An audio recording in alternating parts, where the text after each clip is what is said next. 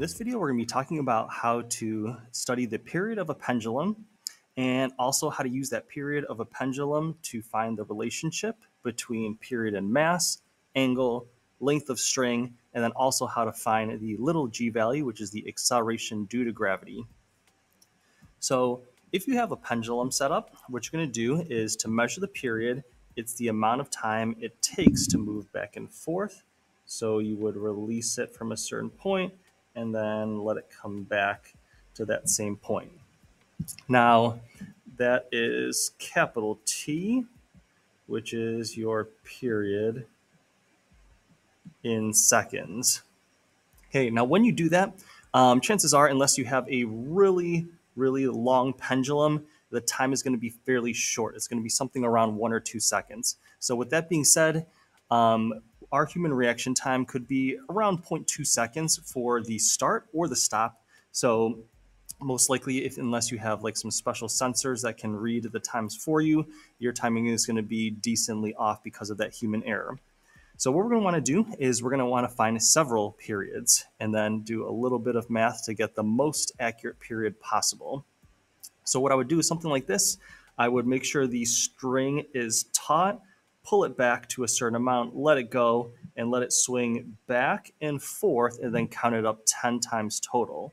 So that if you get something like 15.5 seconds, you can divide it by that 10 swings, and then your single period is going to be 1.55 seconds on average for those 10 swings.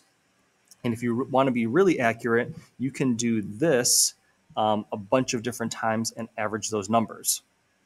So if you want to run an experiment to find the relationship between period and mass, angle of release, and length, you would go ahead and take a look at all three of those. Angle of release,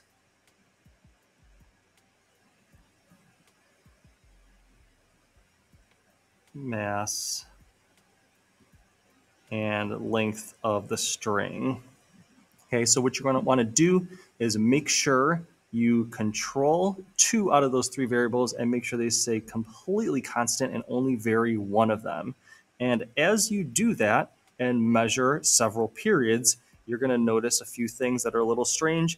The points will probably kind of fluctuate, moving slightly up or down, but there is actually no relationship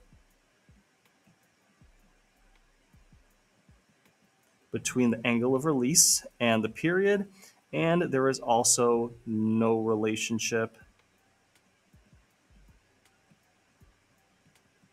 between the mass hanging at the end of the pendulum and the period. Now, the only thing that does have a relationship is the length. The length does have a direct relationship. As that length gets larger, that period will definitely get larger as well. Now, with angle of release, if you pull it back farther, it will allow the pendulum to develop more velocity, but it is swinging a greater distance. So in the end, that actually doesn't change the time it takes to go back and forth. And then with the mass, you have a component of gravity that pulls more on the mass that's hanging on the pendulum, but you have a greater mass with a greater inertia. Turns out that also has no effect on the amount of time it takes to go back and forth. So the only one we really need to pay attention to a little bit more is the length. So to study those, as I said, you would make sure you keep 2 of them constant and then just vary one of them multiple times, we'll say between 7 to 10 times, and then you would be able to graph those and then see the relationship. Now what we're going to do next is solve for the little g value. So what you would do for the little g value is you would use this formula, which is the period equals 2 pi times the square root of the length of the string over g. And then the little g is the thing that would be looking for. So you can find the acceleration due to gravity at any specific point on Earth, or I suppose another planet as well, with the pendulum. So one, you want to find the length.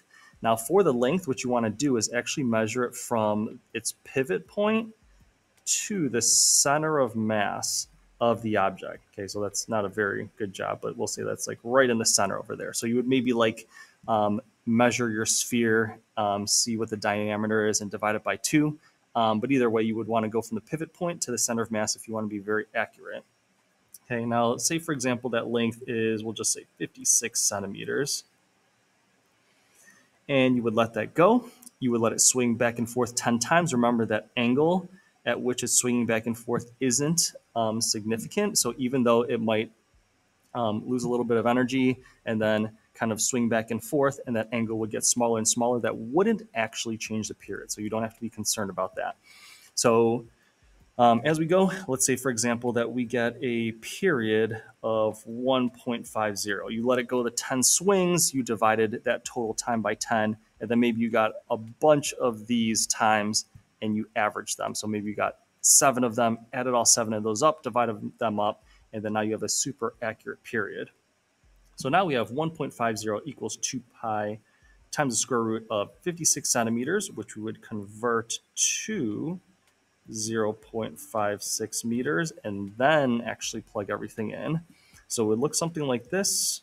1.5 seconds equals 2 pi times the square root of 0.56 over little g, and then we can go ahead and solve for little g. So what we can do is divide both sides by 2 pi, and then we could square both sides to get rid of that square root.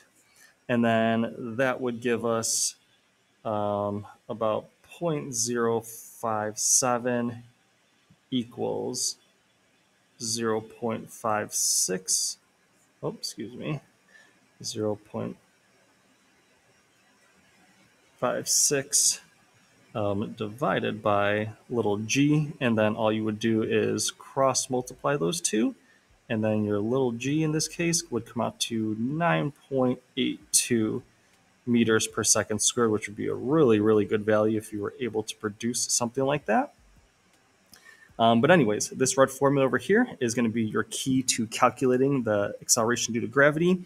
And you want to make sure that you run the experiment as accurately as possible by getting maybe something like 10 swings and then doing this multiple times and getting another average to get the most accurate period possible.